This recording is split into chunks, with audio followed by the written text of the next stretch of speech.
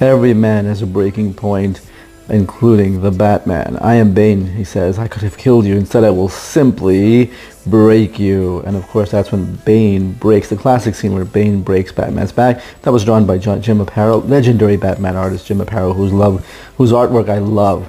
And this is the Batman Knightfall Omnibus. Look at that cover art by Kelly Jones, another great Batman artist.